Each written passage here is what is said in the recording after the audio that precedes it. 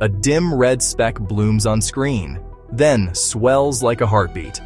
I'm zooming to Voyager year 8.6, just 570 million years after the Big Bang.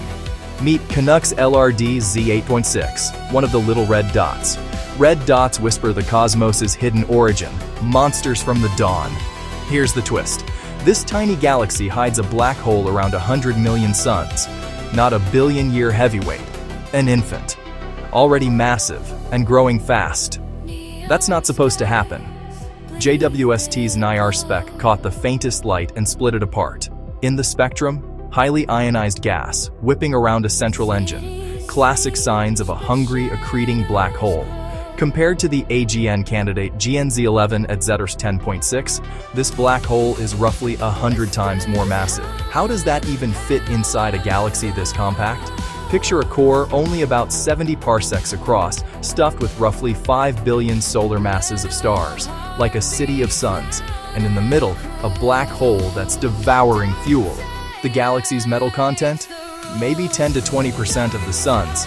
That's shockingly primitive for something so dense, hinting at fresh, pristine gas pouring in. Little red dots don't play by the rules. They're challenging our models of how galaxies and black holes grow together. What if, in the early universe, black holes sprinted while their galaxies stumbled behind? Universe breaking? Maybe.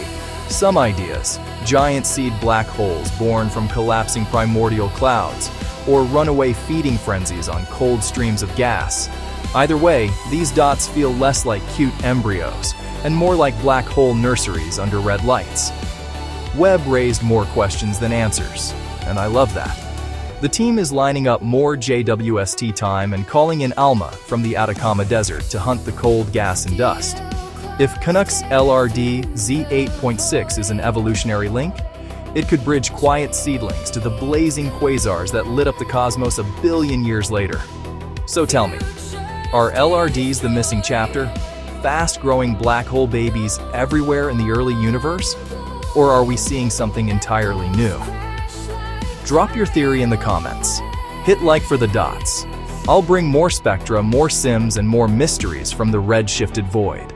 Because sometimes, the smallest specks hide the biggest monsters.